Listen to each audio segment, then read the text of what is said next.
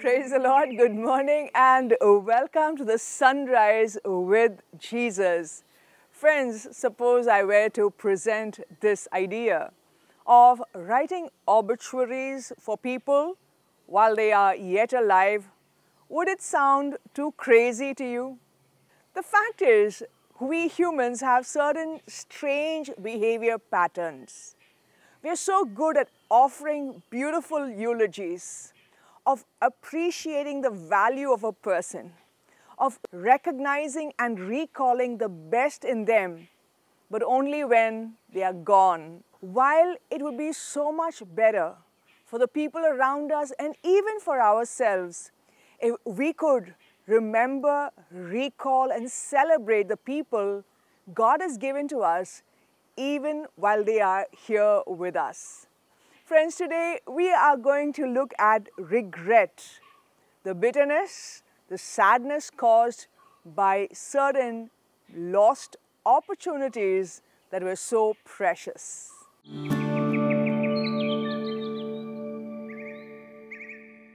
From our experience, we know this to be so true that prevention is better than cure. And I'm sure so many of us have heard this repeatedly from our parents that there is no point in crying over spilt milk. It is understandable that there is so much of pain, especially because we were not vigilant when the milk had time to spill over, when opportunities and precious opportunities passed us by only because of our wrong decisions, our failures, our lack of vigilance. And yet in Christian life, there is no space for regrets. Even the worst of mistakes can be set right when we turn in true repentance to God. And we see the clear example of two men who were broken by regret. Judas regretted so much for what he did against his master Jesus that he would go and end his life in a most tragic manner. Yes, regrets can stick with us for eternity. But on the other hand, we see Simon Peter weeping with bitterness for having denied Jesus, and yet he's granted this great opportunity to turn back to Jesus and set right what went wrong.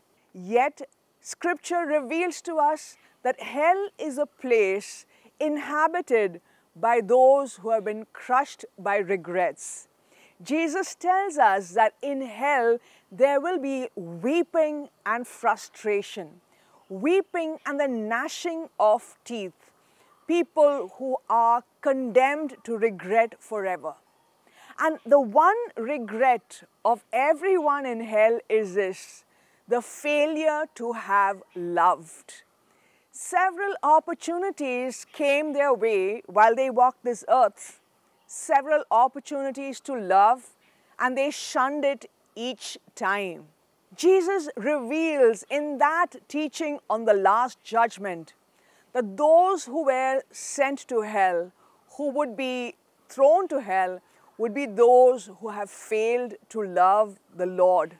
The Lord who came in the form of those who were weak, who were the least, who were despicable. Matthew chapter 25, verses 41 onwards, Jesus says, "I was hungry, but you gave me no food. I was thirsty, you gave me no drink. I was naked, you never clothed me. I was a stranger, you never welcomed me. I was ill, I was in prison, but you did not care." The sin that cast humans into hell was that they did not care. You did not care for me. Friends, let those words of Jesus echo in our hearts. Jesus says, "Whatever you did not do for the least of my brethren, you did not do for me." And who are the least of the brethren? Yes, the poor, the hungry, the naked, the prisoner, the stranger, those whom we encountered in our day-to-day life, but we did not even bother to look at because they were irrelevant to our lives. And mind you, These were not just those whom we passed by on the roads, on the streets we walked, but they could be living in our very homes. It could be that aged, nonsensical parent or grandparent. It could be that nagging, boring spouse. It could be that rebellious or trying teenager. Yes, it is these who are the least of the brethren whom God brings our way. Friends, we have missed God. God who is in our midst, because God takes the most ordinary of forms. We see in the Gospels, it presents for us so brilliantly. In John chapter 1 verse 10, we are told, He was in the world was made by Him, but the world knew Him not. While He walked this earth, no one recognized Him. Moreover, as Jesus would most poetically present this, in Matthew chapter 11 verse 17, we read how Jesus says, we played music, but you did not dance. We sang a dirge, but you did not mourn. He was referring to how John the Baptist, the great prophet of God, awaited by the people, passed their way, but they would call him a demoniac. Jesus the Messiah would come on this earth and they would still find fault with him and call him a glutton. Friends, I have before me this very deep experience. As a child, one of my classmates' father had passed away. And when we went to their home, we realized the depth of sadness was so great because that morning, that little boy and his father had a conflict. And there was a big argument. And at the end of it, the child was so hurt, he walked away from the house, walked away to his school without turning back to heed the father's call. The last he heard of his dad was his dad calling out to him by name saying, "Come back." Well, that afternoon, his dad collapsed at his workplace of a heart attack. And through the years, the deep pain of this boy was this, that he did not make things right while it was time. Friends, this is a very painful regret, especially when we realize we have not offered that love. We have not been just, we have not been gentle with those who lived with us, who passed our way. So today, let's do something very precious. I'm not asking you to write an obituary, but write a letter. Call that person, give that encouragement, speak reconciliation, build the bridges, and love recklessly today, because in love, we can never make mistakes.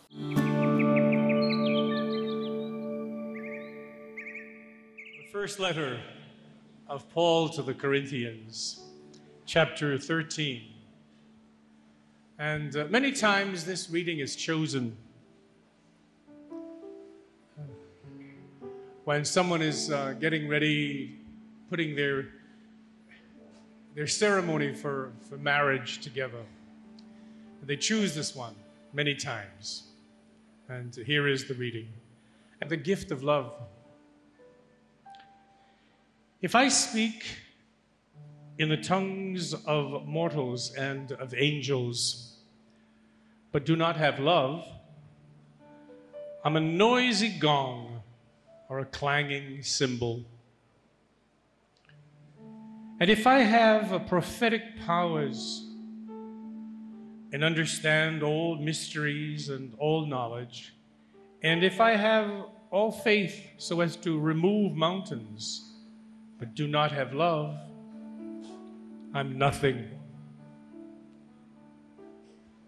If I give away all my possessions, but if I hand over my body so that I may boast, but do not have love, I have nothing. Love is patient. Love is kind. Love is not envious or boastful or arrogant or rude. It does not insist on its own way. It is not irritable or resentful. It does not rejoice in wrongdoing, but rejoices in the truth.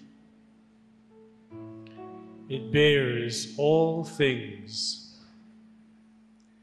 believes all things, hopes all things, endures all things. Love never ends.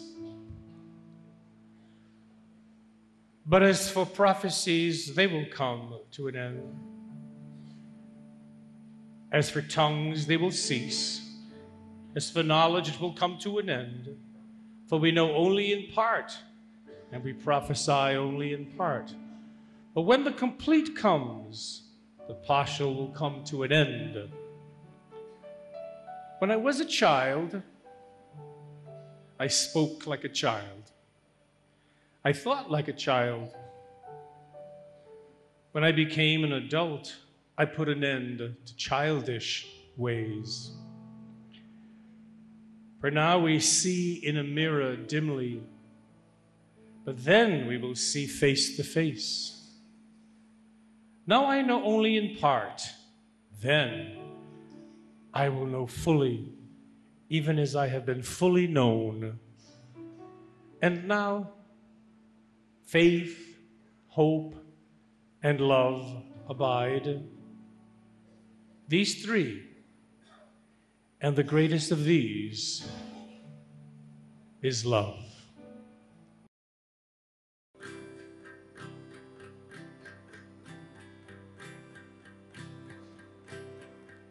If we only have love, then tomorrow will dawn. And the days of our years will rise on that moor. If we only have love, then to embrace without fears. We will kiss with our eyes. We will sleep without tears. If we only have love, with our arms open wide, then the young and the old will stand at our side. If we only have love, love that's falling like rain, then the parched desert earth will grow green again. If we only have love for the hymn that we shout, for the song that we sing, then we'll have a way out.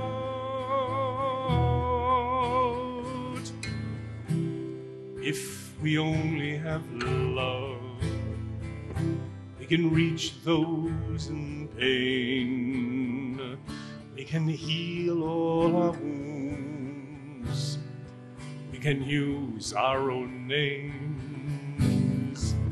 If we only have love, we can melt all the guns and then give the new world to our daughters and sons.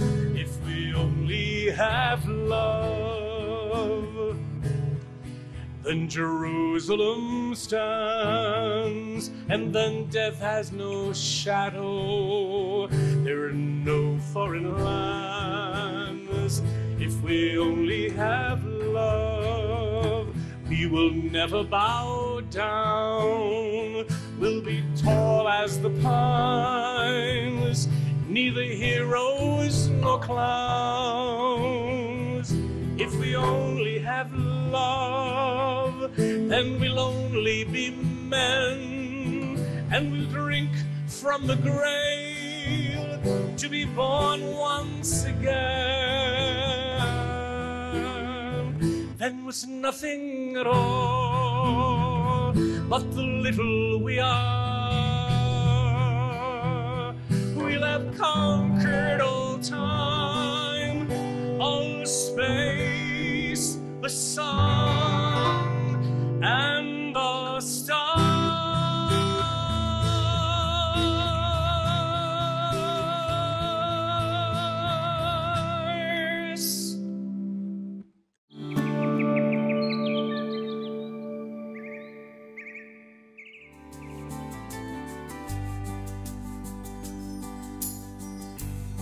As we gather in this place today, Holy Spirit, come and have your way. Have your way. As we lay aside our own desires, sweep across our hearts with holy fire. Have your way. This is your house, your home. We welcome you, Lord, we welcome you. This is your house, your home. We welcome you today. This is your house, Your home. your home. We welcome you. We welcome you, Lord, we welcome you. This is your home. This is your house, Your home. your home. We welcome you. We welcome you today. As we gather in this place this morning, as we gather in your presence, O God, this is our one prayer. Come into our lives. Sweep across our hearts with your holy fire. Come, Holy Spirit, for we are yours, O God. Let's invite the Holy Spirit, the God who stands knocking at the door of our heart. Let's stretch our hands out to Him and tell Him, Lord, have your way. Come, Holy Spirit. As we offer up our hearts and lives, let them be a living sacrifice. Have your way. Have your way. Be glorified, O God. Be glorified in everything we do. Be glorified. Be glorified in everything we say. Have your way. Have your way. This is your house. I am yours, Lord. This is your house, your home. We welcome you. We welcome you, Lord, we welcome you. This is your This house, is your house, your home. your home. We welcome you. We welcome you today. This is your house, Your home. your home. We welcome you. We welcome you, Lord, Lord, we welcome you. this is your This house, is your house, your home. your home. We welcome We you. welcome you today. Hallelujah, hallelujah, hallelujah. Come, Holy Spirit, come, Lord. Lord, hallelujah. Abba, Father, we praise you. Abba, Father, we adore you. Oh, Father, we are yours. Lord Jesus, we love you, Lord. Lord Jesus, you are the Savior. Oh God, you have saved us, Lord, and we belong to you. Oh Lord, we praise you and we adore you. We thank you, Lord, for giving us your Holy Spirit.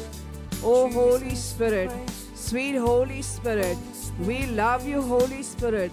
You are the joy of our hearts. You are the courage of our spirit. Praise you, God. Hallelujah. Hallelujah. Hallelujah. Hallelujah. Let us praise God. Let us praise God, for He dwells. Our God is enthroned in our praises. We welcome Him. We enthrone Him with our praises. Hallelujah. Hallelujah. Come, Lord. We need you, Lord. We praise you, Lord. We adore you, God. Thank you, Jesus. Thank you, Jesus. Praise you, Holy Spirit, Lord. We adore you, God. Oh God, today we welcome you. We have so many prayers, oh God. We have asked you for everything. But this morning, Lord, over and above all things, we want you in our lives. We want to love you, you who are the giver of all things. We want you, God, to enter our homes, to enter our work, to enter our every waking moment. Oh God, we want you to enter our wounds, to enter our tears. We want you to enter every secret of our life. Oh God, we want you to enter our anxieties. We want you to enter our hearts. Oh God, we want your Holy Spirit. We want you to fill us with your Holy Spirit, oh God, that we will be able to say, it is no longer I who live, but God, you who lives, you who moves, you who has your being in you. Oh God, I want this body of mine to be your throne, to be your temple. Oh God, and this morning as I come to you, God, I celebrate your love. I celebrate your faithful love. Your faithful love, where you can never stop being my Abba. As I throw myself into your arms, as I sing of your faithfulness, O God, may your Spirit fill my heart. Anoint me, God. Oh God, I ask, I seek, I knock. As we sing together, great is thy faithfulness. Great is thy faithfulness, O God, my Father. There is no shadow of turning with thee. Thou changest not. Thou changest not, thy compassions, they fail not. As thou hast been, thou forever wilt be. Great is thy faithfulness. Great is thy faithfulness. Great is thy faithfulness. Morning by morning, new mercies I see. All I have needed, All I have needed, thy hand hath provided. Great is thy faithfulness, Lord, unto me. Great is thy faithfulness, Lord, unto me. let us kneel down as we receive the blessing, praising God, glorifying Him for His great mercy. Great is thy faithfulness, Great is thy faithfulness. Morning by morning. Morning by morning, new mercies I see. All I have needed, thy hand has provided. Great is thy faithfulness, Lord, unto me.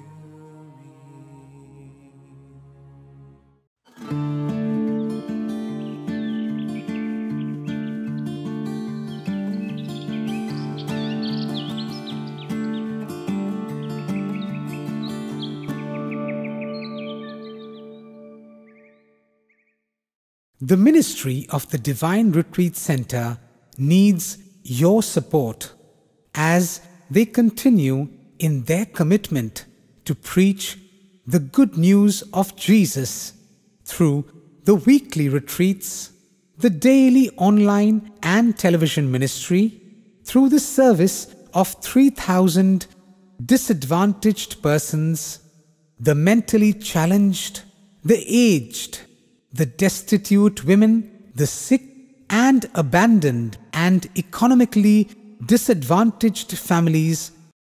If you are inspired to share in this ministry through the sacred service of almsgiving, we invite you to send your love offering to Divine Charitable Trust, CD account number 04022310000014, HDFC Bank, Chalakudi Branch, IFSC code HDFC 0000402, and email the details to divineretreatcenter@gmail.com.